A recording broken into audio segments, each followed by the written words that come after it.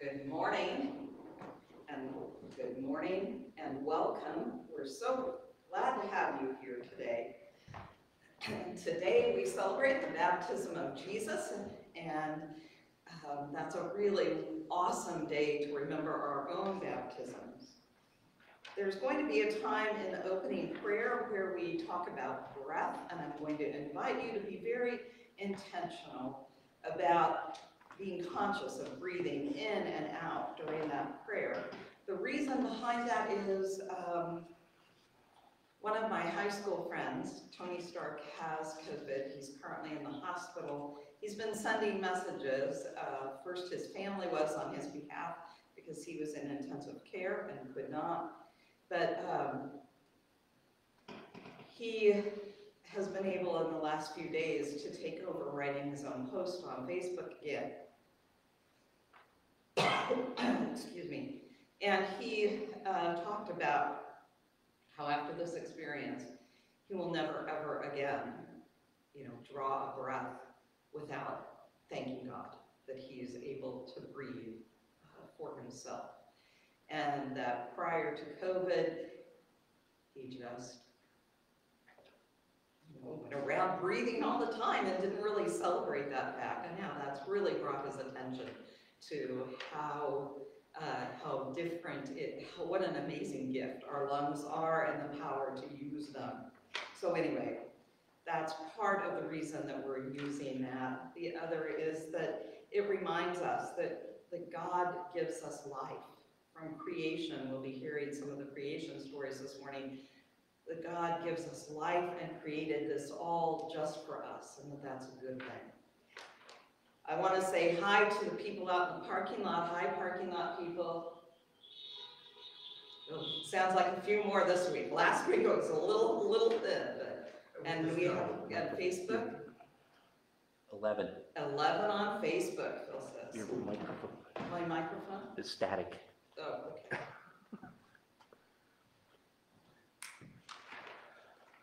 Hang on.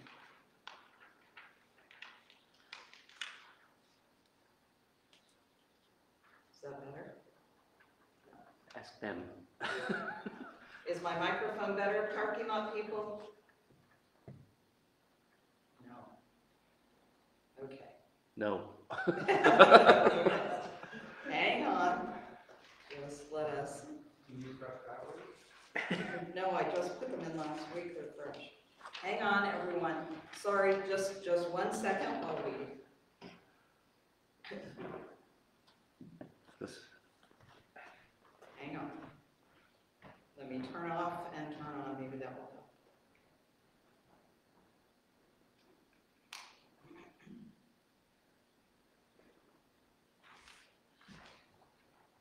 I can go from the pulpit. Let's try that.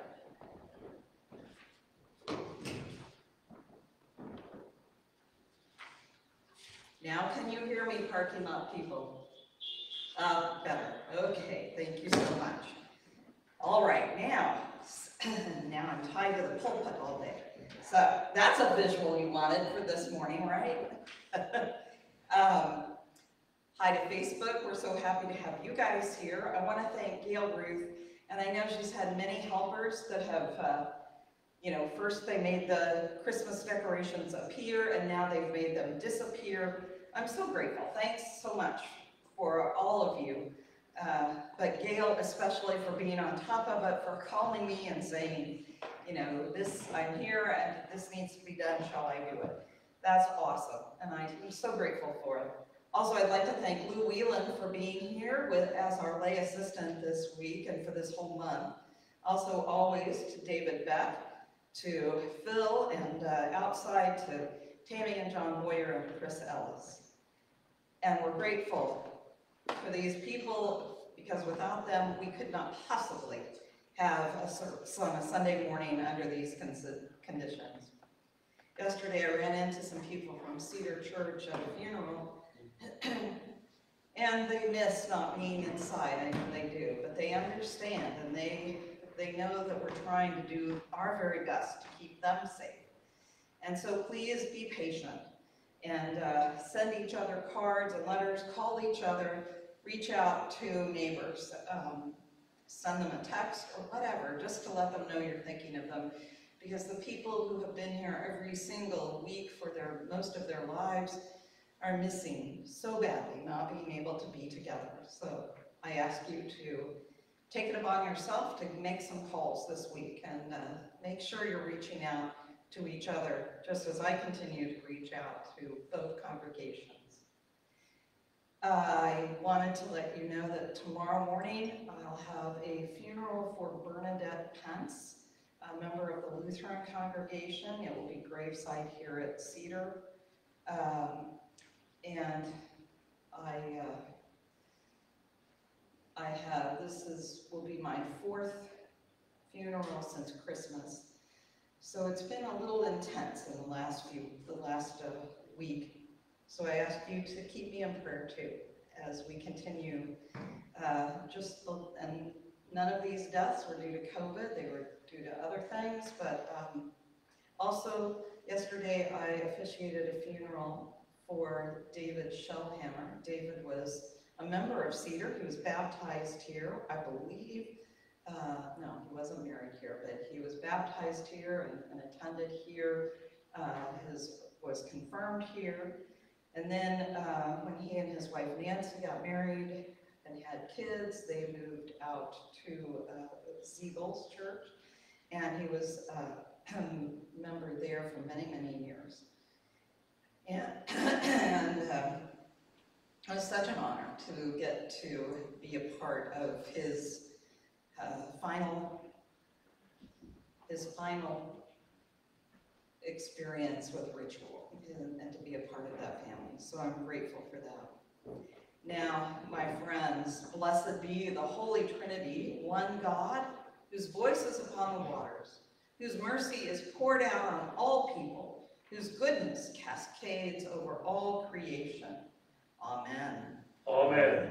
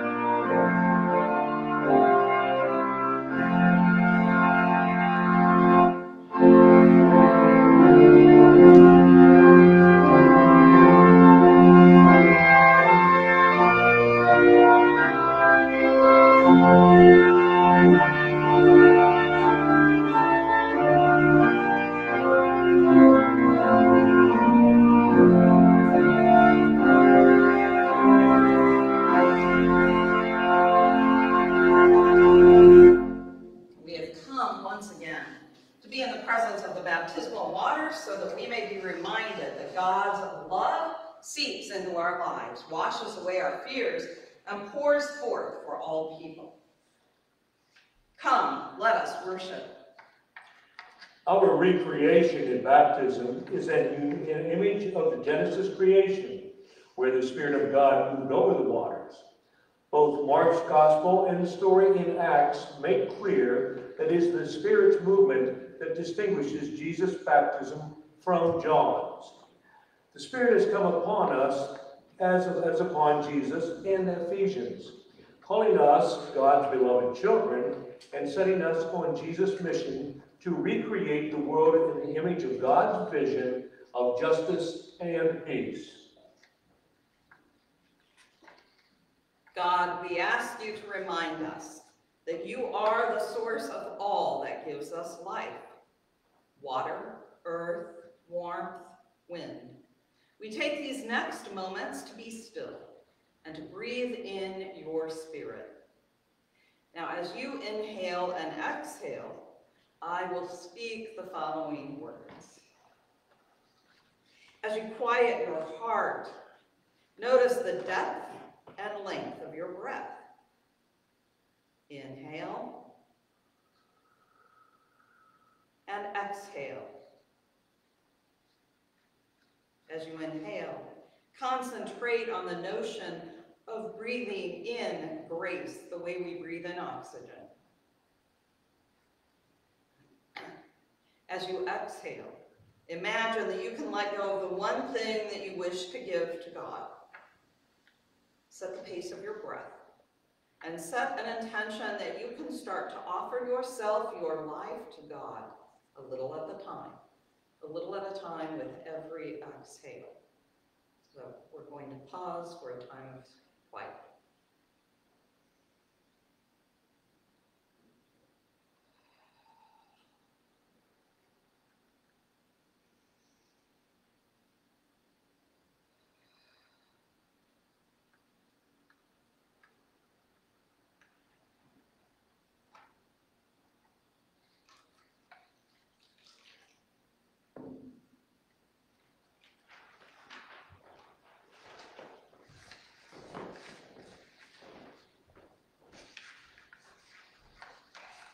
Amen. Let us confess our sin, trusting in the abundant grace of God. Spirit of forgiveness, we breathe in the fresh scent of your love. We accept you into the depths of our bodies to awaken our desire for change and to displace our selfish impulses. God in Spirit, you are all around and within us now. Let us exhale and release whatever we hold within that will keep us from filling our lungs and our lives with your love. Lord, have mercy upon us. Lord, have mercy upon us. Christ, have mercy upon us. Christ, have mercy upon us. Lord, have mercy upon us. Lord, have mercy upon us. As surely as you continue to draw breath, you can trust that God is entering into your life one breath at a time. One yawn, one cloud, one breeze at a time. In the air, as close as air on your skin and in your body, is where forgiveness resides. Thanks be to God. Amen. Glory to God, who has shown us the light. Glory to God in the highest and on earth. Peace, goodwill toward men. We praise you, we bless you, we worship you, we glorify you and give thanks to you for your great glory, O Lord God, heavenly King, God the Father Almighty, O Lord, the only begotten Son, Jesus Christ, and the Holy Spirit. O Lord God, Lamb of God, Son of the Father, who take away the sins of the world, have mercy on us. You who take away the sins of the world, receive our prayer. You who sit on the right hand of God the Father, have mercy on us. For you alone are holy, and you alone are Lord. You alone, O Lord Jesus Christ, are most high in the glory of God the Father. Amen. Today's Old Testament lesson comes from the first chapter of Genesis. Out of chaos, God brings order. Out of the formless void, God brings light. This familiar story was good news for the Israelites who experienced much chaos in their history. It remains good news for us. God created and continues to create new life. Genesis part 1, verses 1 through 5.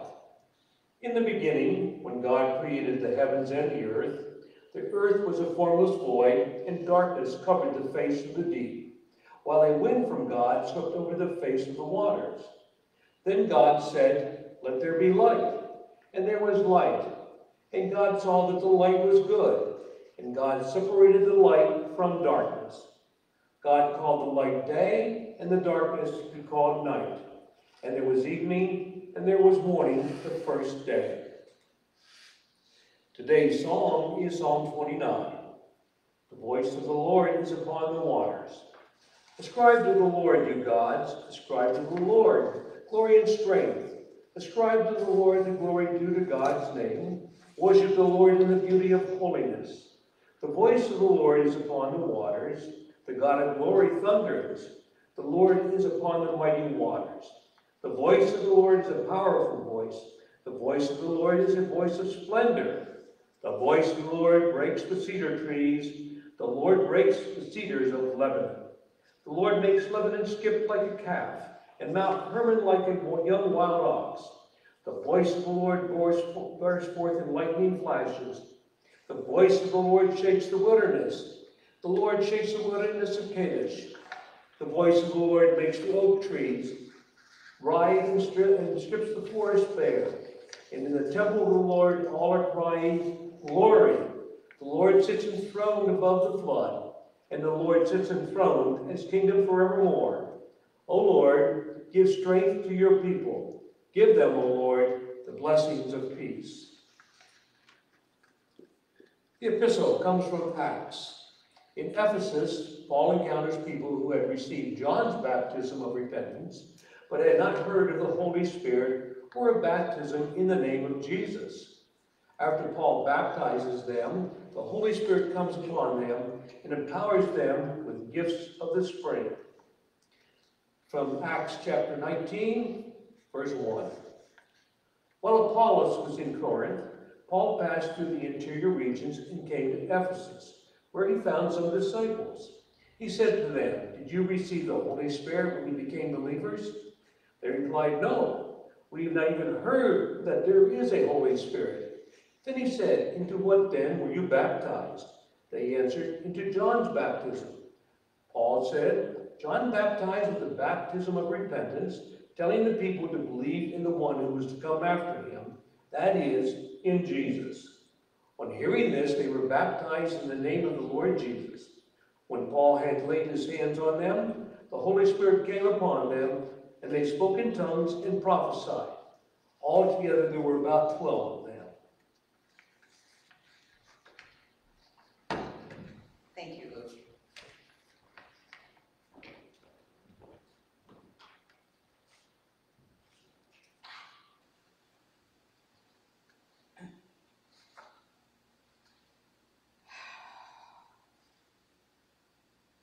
Mark's gospel this morning reports the story of Jesus' baptism with some irony. The one on whom the Spirit descends is himself, the one who will baptize others with the Holy Spirit. Alleluia! A voice from heaven said, This is my Son, the beloved, with whom I am well pleased. Listen to the gospel of Jesus Christ according to Mark. Glory to you, O Christ. John the Baptizer appeared in the wilderness proclaiming a baptism of repentance for the forgiveness of sins. And people from the whole of the Judean countryside and all the people of Jerusalem were going out to him and were baptized by him in the river Jordan, confessing their sins.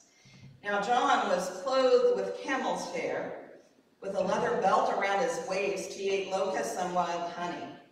He proclaimed, The one who is more powerful than I is coming after me.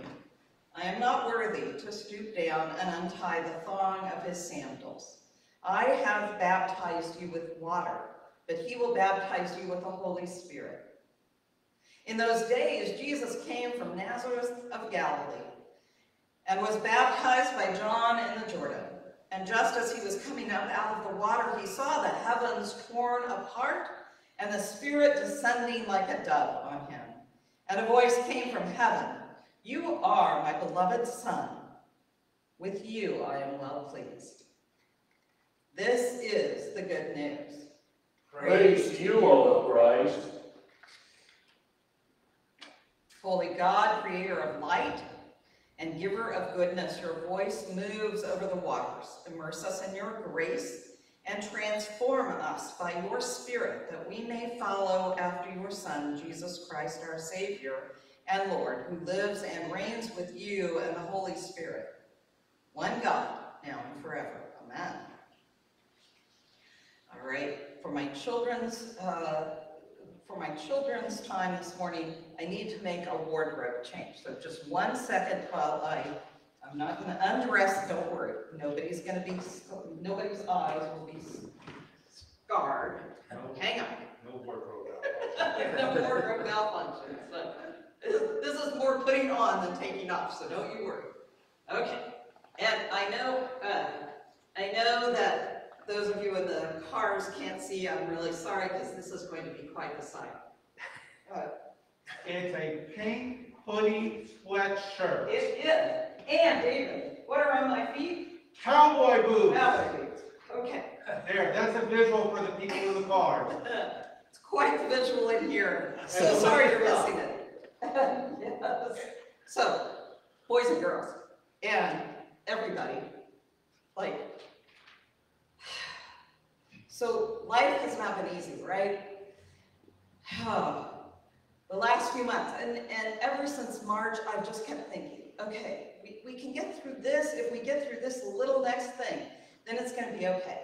And then if we can get through this next month, it's going to be okay. And then if we can just get through a little further, it's going to be okay.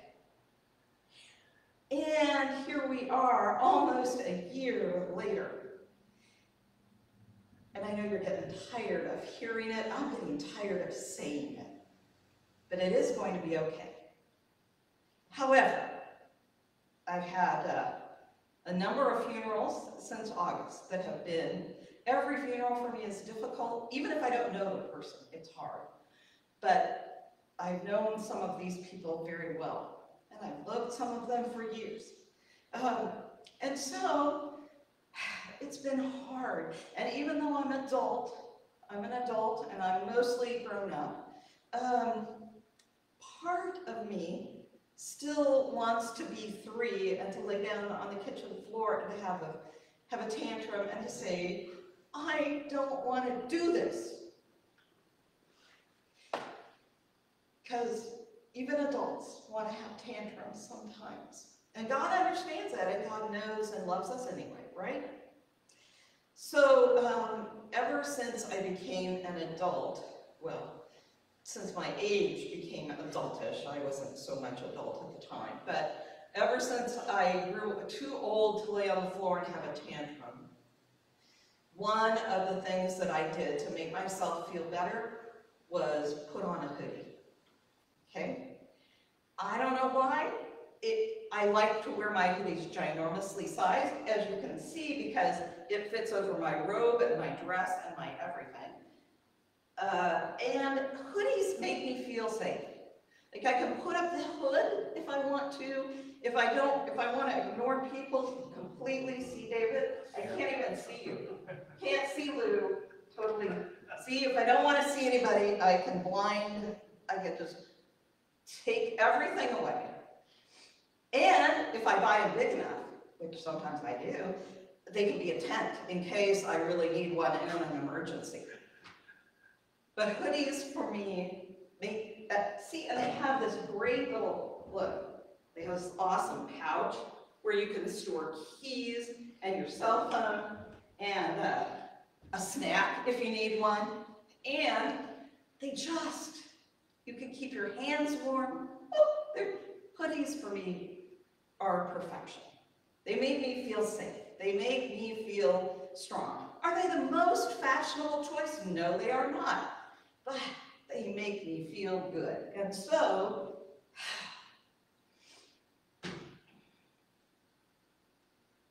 when things are hard, I put on a hoodie. I put on footwear that makes me feel powerful and strong and, like I'm standing on solid ground. So hence the cowboy boots, because I'm from Kansas. And yeah, impressive, I could get my leg up there. Can I get it down is the question, my friends. There you go, I made it. All of this is to say, whether you're a toddler or whether you're much older than that, it's okay. It's okay to be afraid right now. It's okay to be worried right now. It's okay to be tired of having to deal with a pandemic and death and whatever else in our lives that we're dealing with. The thing to remember is that God loves you so very much. And that when you were baptized, God said the very same words that came out of that cloud You are my child. You are my beloved. With you I am well pleased.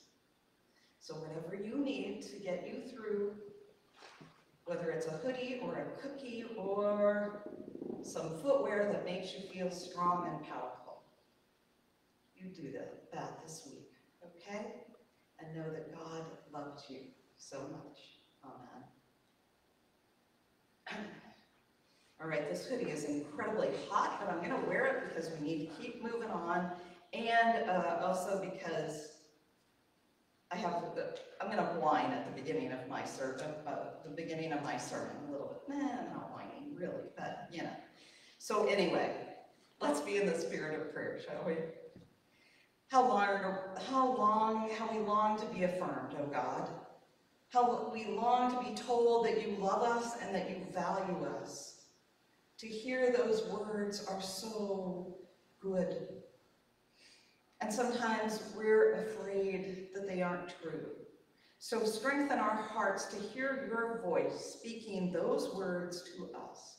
Open up our hearts to cling to your all-embracing love. Amen. So this week I had a graveside service here at the church. Robert Heinzelman was here as the funeral director. Robert Heinzelman and I have done, we've known each other for many years now. We've done a couple of funerals that were very unusual together, and we've always joked with each other that, you know, when we retire and write our books, you know, this is going to be one of those things that is going to be in the book as an illustration of how weird life can be some days if you're a funeral director or a pastor. So sometimes when you're a funeral director or a pastor, you have to do, usually when you come in to do a funeral, even though you don't know the family well, they're very glad to have a pastor there. They're happy that you're there to tell them it's going to be okay and to give them some direction, just like the funeral director. Here's how things go, here's how you do things, here's how lots of people like to do this, and they take comfort in that fact. Sometimes, though, some people in the family or one person doesn't agree that this is how things should be. And so as a pastor and as a funeral director, sometimes you have to do what you know the deceased wanted to be done. And in this particular case, both Robert and I knew that the deceased wanted a Christian burial. It was very clear, it was prepaid, it was all prearranged. But one member of the family was struggling with that, and I think more than anything, they just didn't want to have to say goodbye. They didn't want a funeral because that was too final, and I totally understand that. But there was some yelling and hollering and name-calling at the graveside, and that breaks my heart. But one thing that got yelled at me was, how dare you? I told you you weren't wanted here. How dare you show up? And I didn't say this to the person because they couldn't have heard it at the time and they were in pain and hurting, and I understood that. But here's how I dare do those things. I dare because God called me. Because God called me and other people that I trust greatly ordained me. They laid their hands upon me and said that God was choosing me, just like God had chosen them, to be in this set-apart vocation. And sometimes it's hard. Sometimes you make people angry. Sometimes you make people sad. Certainly a lot of the decisions we've had to make this year have made many of you sad. And I know you're not angry at us, but I know that you are, but I feel the pain that you're feeling. So, today is just a little bit about why I dare do what I do. On this particular Sunday, in a normal time, we would approach the font. Everyone in the congregation would come before the font and they would reaffirm their vow baptism. But there's nothing usual about our current situation except for how unusual things continue to be. But this affirmation of baptism, this belongs to us in our baptism as well, as I said in the children's sermon. Those words, "You are my child, my beloved. With you I am well pleased." The baptismal waters named us as God's beloved with whom he is well pleased. And when and through whom have we experienced over the years affirmation? I experience affirmation all the time from you guys. And that's a good thing. But I know not everybody gets to be a pastor and gets to be involved in the little details of people's lives. So perhaps reminding yourself that you are part of God's beloved family, perhaps that might help us honor each other as God's family, each other as God's beloved children. Now, when we baptize people, there are expectations and there are questions that I always have to answer for family members. Because whenever we draw near to God's promises in the promised one, the spirit and baptism become big signs and symbols of God's affirmation, not just of Jesus, but of us. And so the grace of the words spoken from heaven aren't restricted to Jesus. For in Christ we are those whom God loves and with whom God is pleased, and such love affirms us as God's own. Beloved, the voice from heaven had proclaimed as the baptismal waters of the Jordan rolled off Jesus' body. Beloved, the voice named him. As he prepared to begin his public ministry, beloved was spoken with such power that it would permeate Jesus' entire life and teaching. Beloved, he would name those who he met, who were desperate for healing and for inclusion and for hope. Beloved, echoing through the ages and continuing to name those drenched in the waters of baptism. Beloved child of God. That's who we are. Beloved and precious children of God, beautiful to behold. That concept blesses us. And it goes with us. And this week, it certainly gave me the courage to do what I needed to do, to honor the person, what I knew the person wanted. And it challenged me to ask what it means that I've been named by God, that we've all been named by God's grace, with such a power that it won't ever come undone. As I remember the baptism of Jesus, how I will reckon with the fact that we have shared in the same baptismal waters, and that in the sacrament of baptism, members of the body of Christ, we too are named as beloved children of God. How are we going to live in such a way that others know themselves named by God and beloved by God, especially those in society, in our church family, in our own families, that have come to think that they're less than loved, less than children of the one who created them.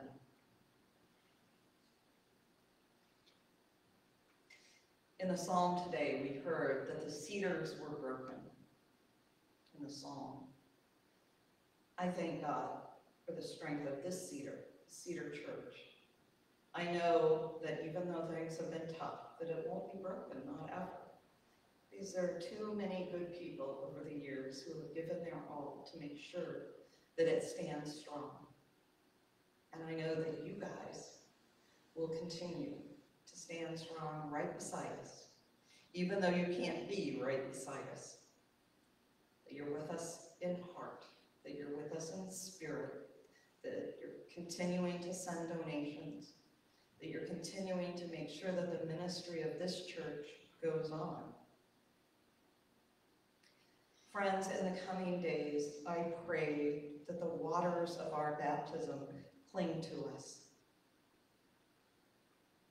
that in their depths we can see a reflection of who we are, a beloved child of God.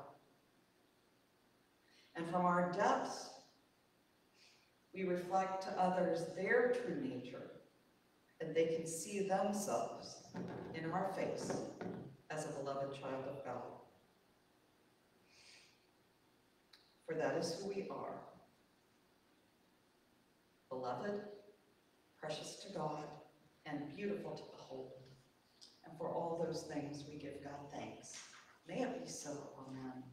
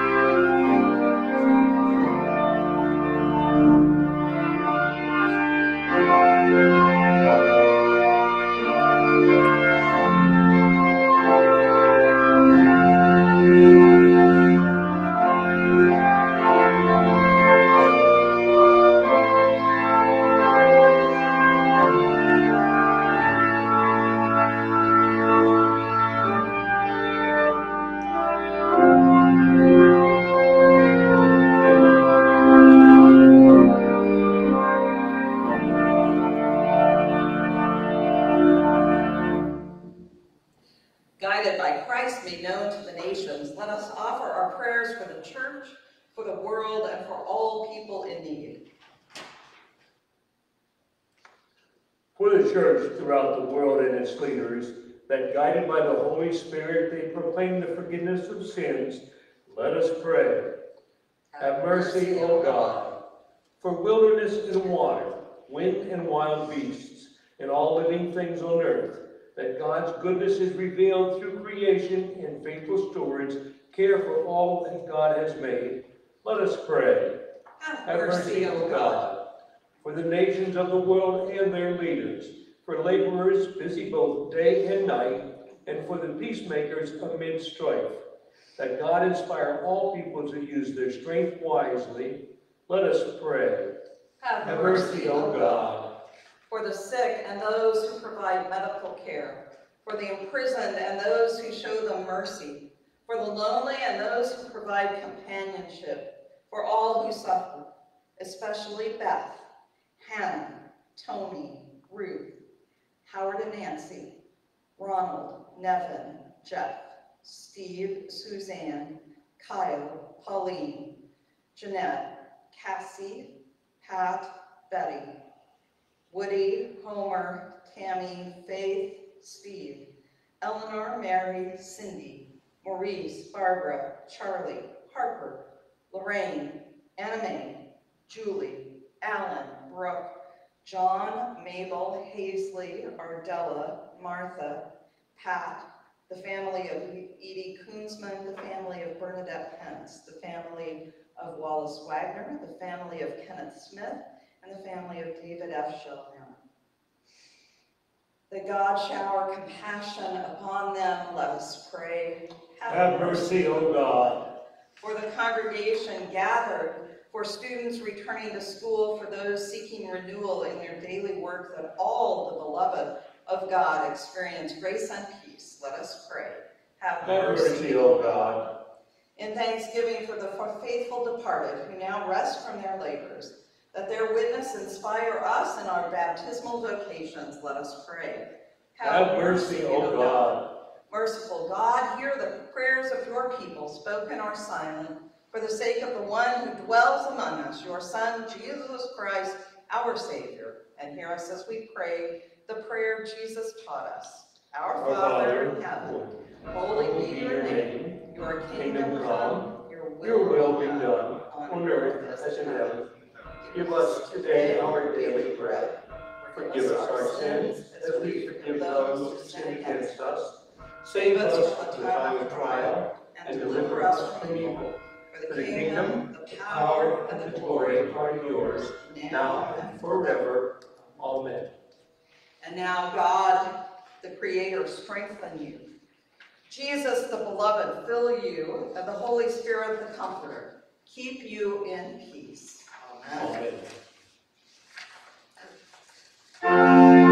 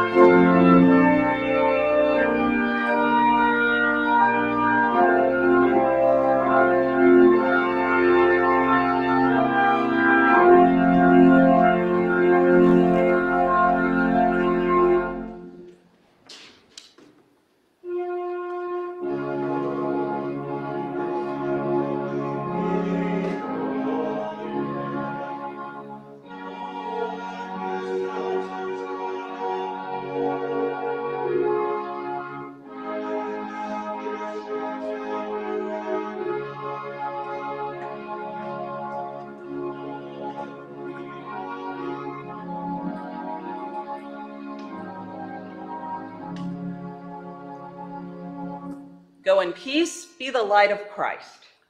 Thanks be to God.